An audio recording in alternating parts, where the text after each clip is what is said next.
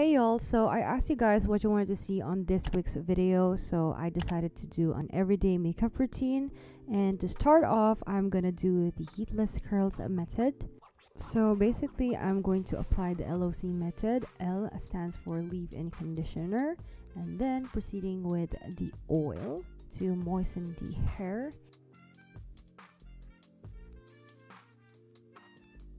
And finally, letter C, which stands for leave-in cream.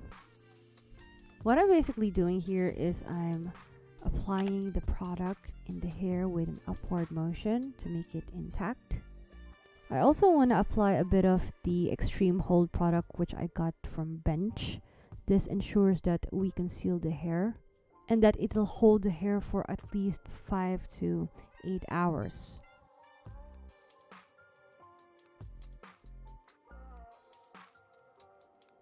So moving on to my skincare routine, I usually start with a toner, and a toner's job is meant to gently refresh your skin without stripping it of its natural moisture. This means that toner won't irritate sensitive skin or cause excessive dryness. To improve my skin's hydration, I use Avene Hydrant's Hydrating Aqua Cream in Gel. In the morning, I apply it to the neck, to the face, and especially eye contour. To save on skincare, dermatologists recommended using petroleum jelly to relieve dry skin, including your lips. What I like most about this sunscreen in All Day 50+ SPF is that it provides a long-lasting protection even for very sensitive skin and skin prone to allergies. It protects, moisturizes, and regenerates. Okay, moving on to the makeup routine. I use this vegan super blendable formula. Instantly helps brighten, smooth, and give the skin a firmer and more lifted look. I am using this Tarte Cosmetics I got from Sephora just to cover up the dark spots on my face. For powder, I'm using this Max Factor Facefinity Compact Matte Foundation in Warm Porcelain, and it blends really well on the face. Now, this foundation provides a complete but subtle natural looking coverage. Also, what I like using about this product is that it's very easy to blend out, that I don't take so much time compared to using a liquid foundation.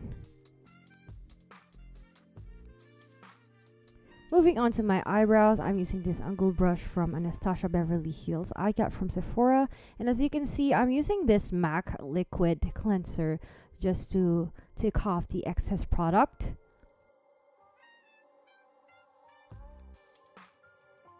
I have been using this product for years and it's really nice. My shade is in soft brown.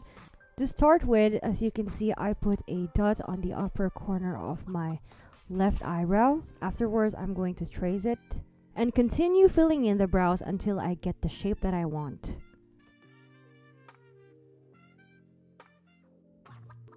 I'm doing the same steps in my right eyebrow and basically just tracing it out and filling it to make sure that it is the same as my left eyebrows. Now you have to remember that eyebrows aren't twins, they're sisters. I'm using this Legendary Brows from Charlotte Tilbury, and I've been loving it for so many years now. And it is a lightweight brow gel that sets the brow with a flexible hold in a tinted finish. This fully pigmented formula features light reflecting pearls that create natural looking dimension to your finished brow look. I'm just using this concealer to clean up the excess product from the upper brows and the lower brows to make it a perfect looking brows. Next, I'm using the YSL liner to top the lash line, winging it out to make a cat eye look.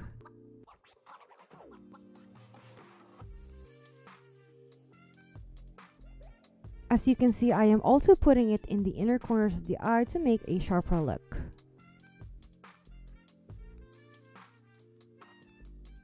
For a super volumizing mascara for the ultimate Hollywood flutter and a wide awake look, I am using this Legendary Lashes Volume 2 from Charlotte Tilbury.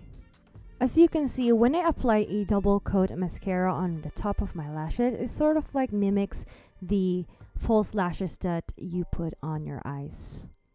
Again, I'm just adding a couple more on my lower lashes to make a wide effect eye look. I'm using the Kat Von D Beauty shade in a refillable matte face contour palette with 3 shades for contouring and 3 shades for highlighting. I basically used the one in the middle to match my face, and now I'm just blending to the contours of my cheek.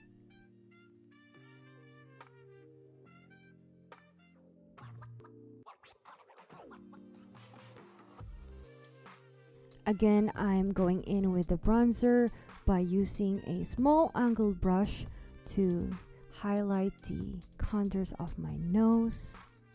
As you can see, I'm also tapping in excess products from the brush so that it won't look as heavy as I want it to be. Using this pinkish shade from Charlotte Tilbury in Love Glow, I am basically applying it to the apples of my cheek and blending it afterwards.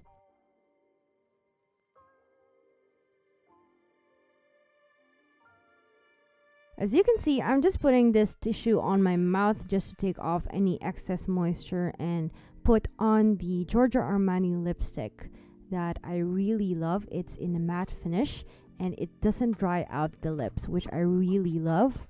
I've been using it for more than a few years now.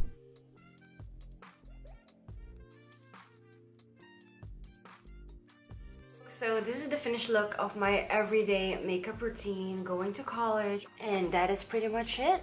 It's very basic. It's kind of like a summery glow, and I put a bit of eyeliner, which I want to emphasize a large eye, and a bigger lip than usual because of the lipstick that made it look more pouty, which is the Giorgio Armani lipstick in 523 shade. I have a natural curly hair and it really holds up to an extreme because of this product right here. It's called Fix Hair Gel by Bench. I'm sending you all muchos besos y abrazos, and I hope you have a great day. I'll see you in the next video.